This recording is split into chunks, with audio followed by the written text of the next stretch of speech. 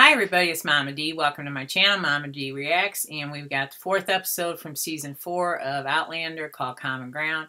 So, I know that they were with, they had visited his aunt.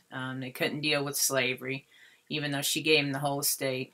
And so they're off to find their land that they want to build on, I guess, and we shall see. I think he said they were going to call it Fraser's Ridge. So let's see what happens on this episode. I'm sure it's going to be something exciting. Commendable decision on your part, Mr. Fraser. Oh, no, he's going to sign with the redcoats? Ugh. One didn't make it likely, Your Excellency. Of course, well, with 10,000 acres of His Majesty's land at your disposal, a Herculean task lies before you. A task I welcome, sir. Chart of your land. My secretary can make arrangements for Mistress Fraser to be accommodated here at Wilmington while she awaits establishment of your new home. It's generous of you to consider her, Your Excellency, but she intends to accompany me to help build Fraser's Ridge. Well, then, as you wish. May God grant you the fortitude to overcome the hardships you will undoubtedly face in the backcountry. I assure you, sir. She has a great deal of fortitude. Yes, she does. She's a healer. She's seen war and plague. Couldn't do it without her. It's very difficult to distinguish friend from foe. So-called regulators are stirring up trouble in the Piedmont. Men of shallow understanding believe themselves as sovereign arbiters of right and wrong. But what is wrong is their disorderly conduct and their continued failure to pay their taxes. Can your sheriffs not discourage them from taking matters into their own hands? Well, I believe that they too are exacerbating matters. Some have proven to be dishonest. Taxes not reaching the treasurers. Oh, okay. Sorry to hear it. It's not your sympathy I want, Mr. Fraser. I meant no. Simply grateful. I gather you have supped with princes and paupers. Yes, he has. I have, Your Excellency. It's said that the Highlander has much in common with the Indian savage. You think it's so? Savagery can exist in many forms, Your Excellency. I've witnessed it in both prince and pauper. What's the matter? I miss my mother. Oh. I ken you don't care for her and that there's bad blood betwixt you. But with a bairn coming, I wish she was here with me. If there's anything I can do. It's very kind of you. And there is no other healer. I don't by my side if things were to go wrong. Oh. Only there's delivering a bairn. And then there's raising one. Yeah, that's a big difference. Your mother did a fine job raising you. I've managed some work and was morsely sewing. We've enough for now. Well then, the wagon is loaded. Oh, they're leaving Fergus and Marcelly there. We will write to you the moment our bairn arrives. Oh, that's right, We'll because have a there's fine nowhere cabin for them to waiting for live. you. The three of you can join us. You have that faraway look in your eyes, Sassenach. It's nothing, I just... Marcelly. Thinking about Brianna. She's so radiant as a child. She's almost the same age as Brianna.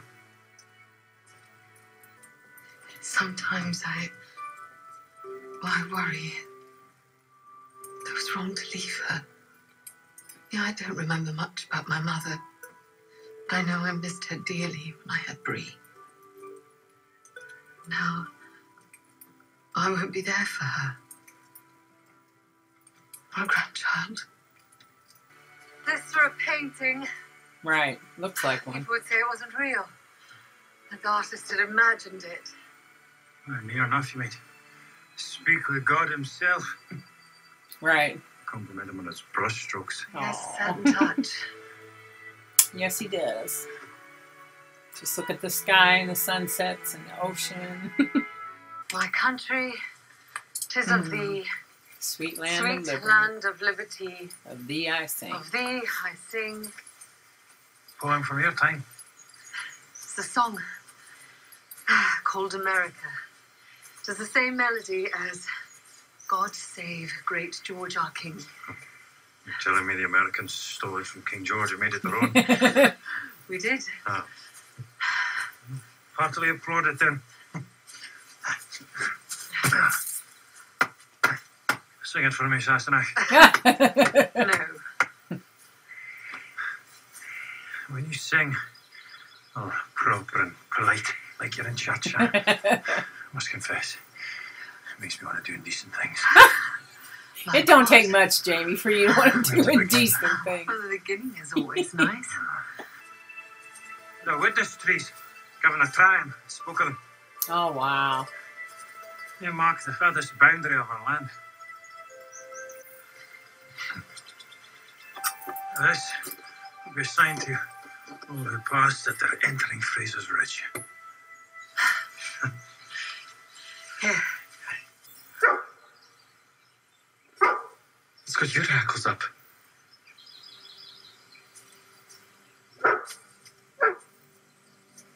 There's something behind us. Yeah. Indians.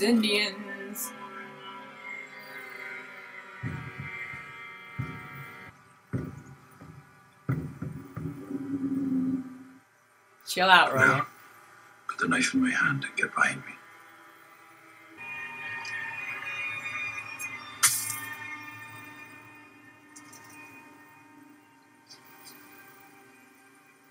James Fraser. I'm James Fraser. Why is it the grandmother Oxford, seem to be in the habit of 1971. dying just when my students have an essay on the poetry of the First World War to hand in? How boring is that life? Gotta be boring. Oh my god.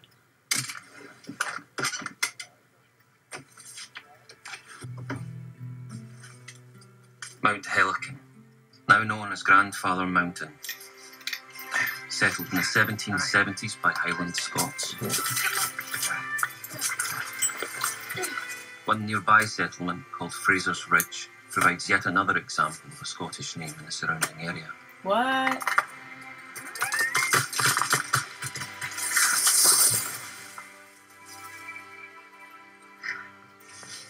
Good boy. Claire's working her butt off, ain't she? Uncle Jamie! Uncle Jamie! Oh Lord, here they come again. Get behind me.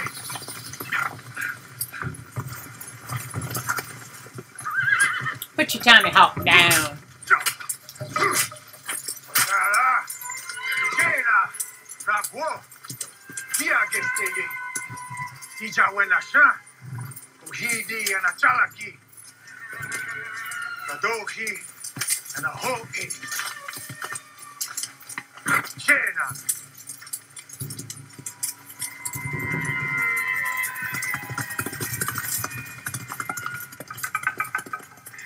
What'd that mean?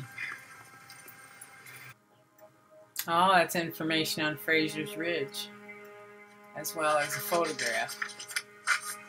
Oh, that's the same map he had. That is so bizarre. There's his signature.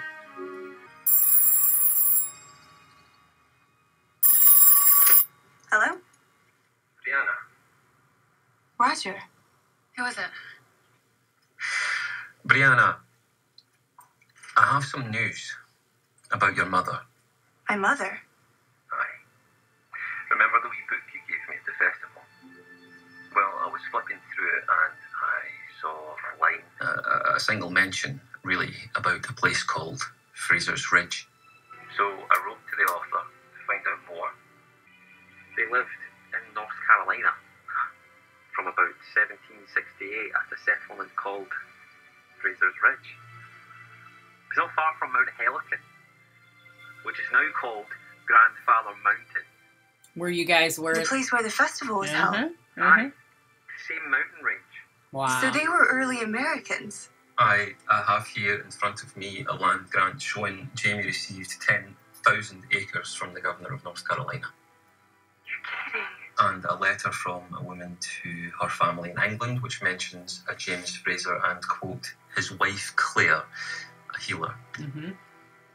Bree, I'm here. Roger, I cannot tell you what this means to me. Thank you for looking. Despite everything that happened. Of course. Well, I have... Can you just say I miss you? essays tomorrow. Yeah. Goodbye, Brianna.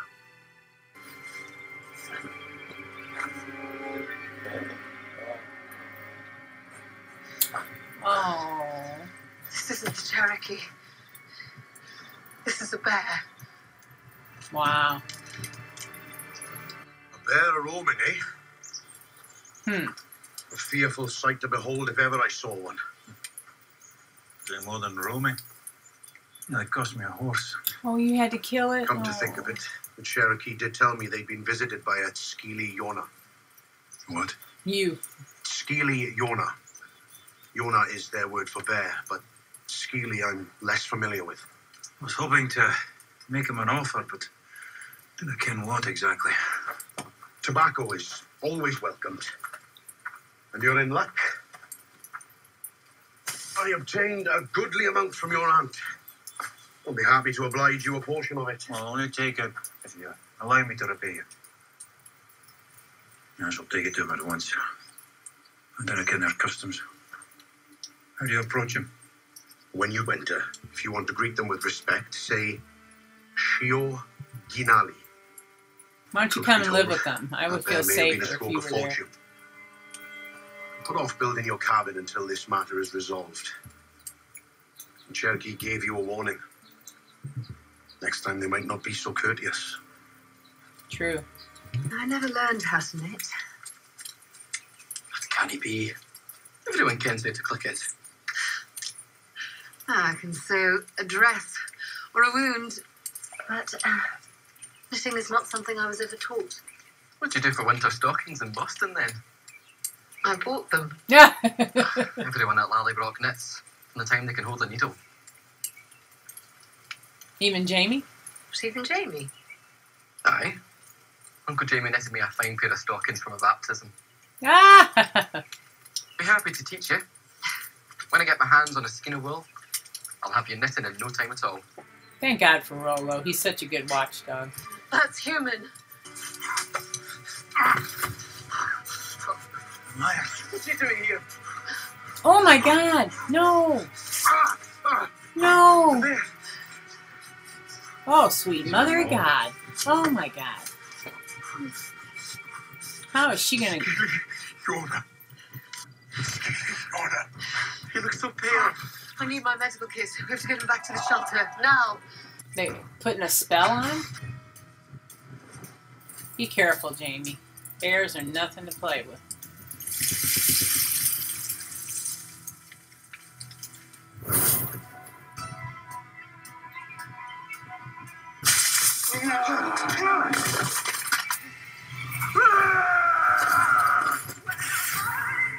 Oh my God, it's not a bear, it's a man Indian with bear claws. Oh my God. Did they put that spell on him? Oh.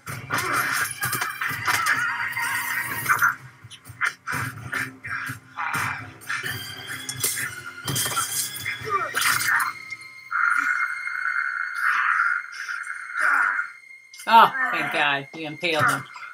Good job. Good job, Jamie. Oh, you got cut on the arm, though. Yeah, only you could be attacked and mauled by a human bear and just carry him back. Wow. Shio Denied. Ginali. You killed him? He speaks English?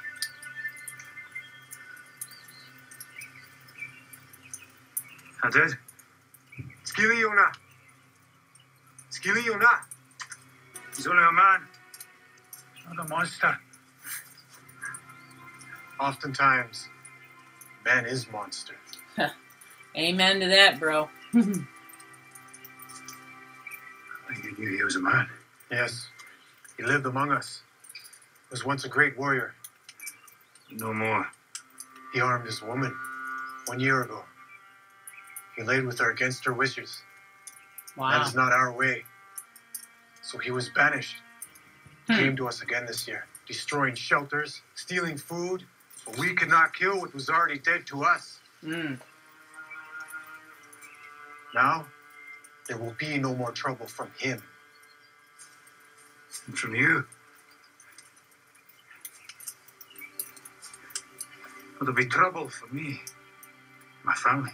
Death follows white men like the Great Spirit follows them. And young we are. I'm not skilly. Right, exactly. My family and I wish to live peacefully. Our chief, Nawohali, he prays that no more blood is spilled between us. Thank God. That is our wish as well. It means bear killer. Ah, That is how you will be known to our people. bear killer. Awesome. Bear killer. Ian's like, whoa, that's too cool, man. Oh, awesome. Please, I'm Gidua. This is my husband's grandmother, Adawehi. Adawehi. I'm Claire. She had a dream about you. You became a white raven. You flew over the water and swallowed the moon. Oh, my. The white raven flew back and laid an egg in the palm of her hand. The egg split open, and there was a shining stone inside. She knew this was great magic, that the stone could heal sickness. She's a healer. A very powerful healer. Yep, so are you. My husband's grandmother says that you have medicine now, but you will have more. When your hair is white like snow, you will have wisdom beyond time. Aww. That's a goodie. Aww. You must not be troubled. Death is sent from the gods. It will not be your fault. I'm a bit cheery. Aye. It is with grief that the news is received of the death by fire of James Mackenzie Fraser and his wife in a conflagration that destroyed the home and the settlement of Fraser's Ridge. It's their obituary. Oh my God. The date's smudged. 21st of January 1770 something. Wow. They received the land in 1768, so that means that sometime in the next 12 years, they die. Wow. I can't tell her. You have to tell her. Shouldn't she know the truth? Yes. Her mother's dead, Roger. She's been dead, Fee. For over 200 years. Brianna knows that much. But she could go back and maybe save him from dying. This'll just break her heart. All over again. Oh man, that had to be hard work back in them days. Wow.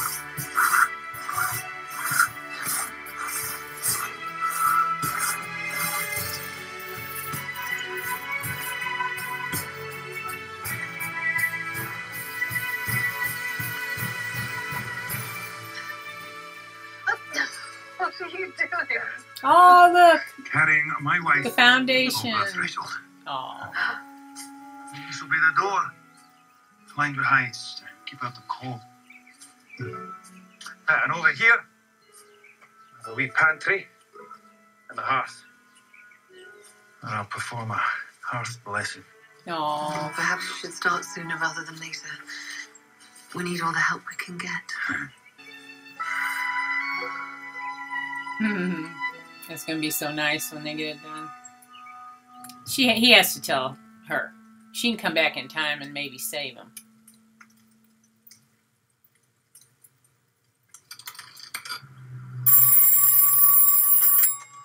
Hello? Hello, this is Roger Wakefield. May I speak with Brianna Randall? This is Gail, her roommate. Is this the Roger? The Roger. It is I. Is she at home? No, she's not. She didn't tell you? Tell Tell me what? what? She went to Scotland. To Scotland? Why? To visit her mother? Oh. How long ago? A couple of weeks ago. Yes, she traveled through the stones. By now. She must have found out on her own. Thanks, Gil. She did her own research and found it. Try it again. Left. She's already through the stones.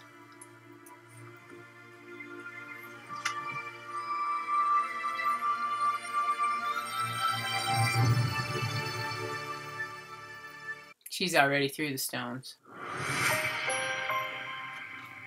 Yep, she's already through the stones. I bet you she did research on her own and found out found that obituary. But maybe I'm wrong. So we'll see on the next episode. I love their little house they're making. So cute. That's kind of scary that they died in a house fire. So hopefully she goes back and tries to warn them so that it doesn't happen. But leave your comments below and we'll see you on the next video. If you haven't subscribed yet, please do. It doesn't cost anything. It's not going to be painful. All you do is click the little red button that says subscribe. If you want to know when new videos come out, you click the little button and it'll send you a notice. Doesn't mean you have to watch it, so